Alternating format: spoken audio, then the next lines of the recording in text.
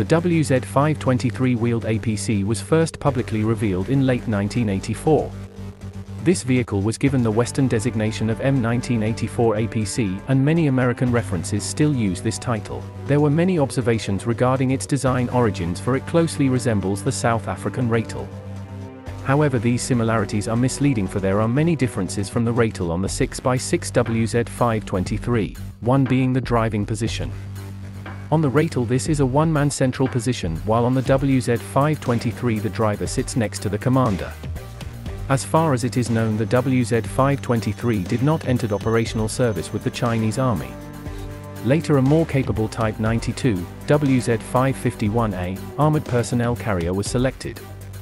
The location of the main roof-located weapon station also differs, and on the WZ-523 in further back, limited, on the base model at least, to a single 12.7mm heavy machine gun.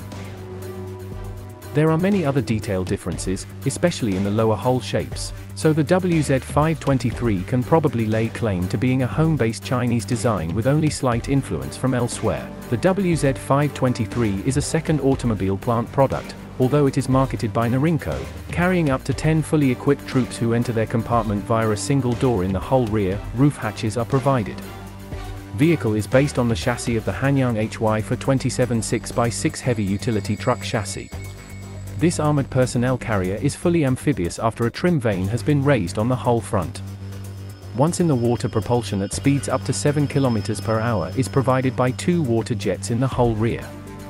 The basic APC could be readily converted to command vehicle or armored ambulance roles, as well as turretless mortar or anti-tank missile carriers.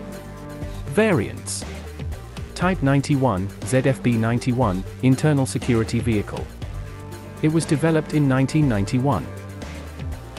The Type 91 has a one-man turret, armed with 35mm automatic grenade launcher with tear gas grenades, and coaxial 7.62mm machine gun. It was also fitted with flashlights, searchlight, and siren. The Type 91 has been deployed. Type 93, ZSL-93, armored personnel carrier. It is a finalized version of the WZ-523, proposed for the PLA. However, it was not accepted to service.